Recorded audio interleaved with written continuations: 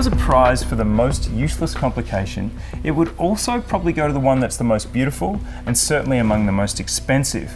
I'm in the perfect place to explore this topic. Hi Andrew. Hi. How are you? I'm great. Okay, I'm Emmanuel Messilier, the head of the High Completion department, and today I want to explain you how the tourbillon is working. So awesome. It's okay for you. Let's go to my office. I show you. It's too good to be true. Thank you. So Andrew, we are on my workshop. Wow.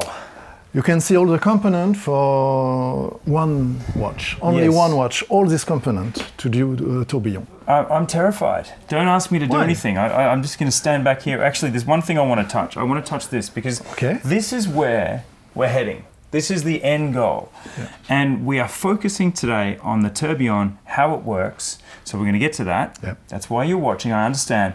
There are some components here that are also in the watch, but we can sweep over those because I want to land right on this part of the desk here.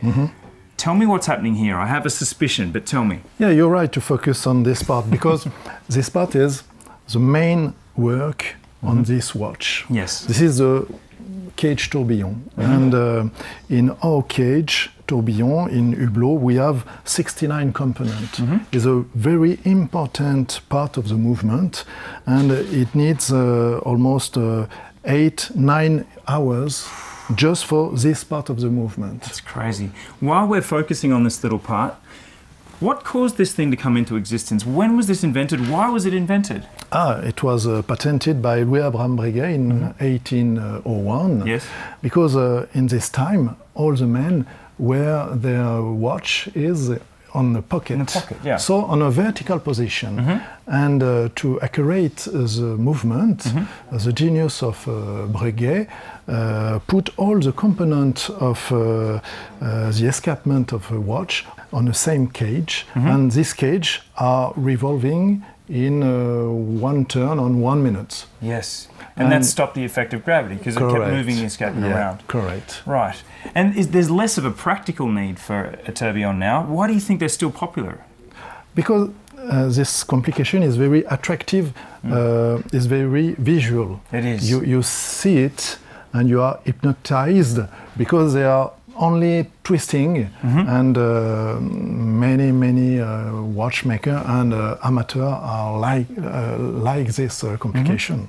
Well, it's mesmerizing, and I expect it's very difficult to put together. So I'd like you to talk me through it. What are the components? How do we go from this tray to this beautiful operational little tourbillon cage? So when we twist this cage is complete.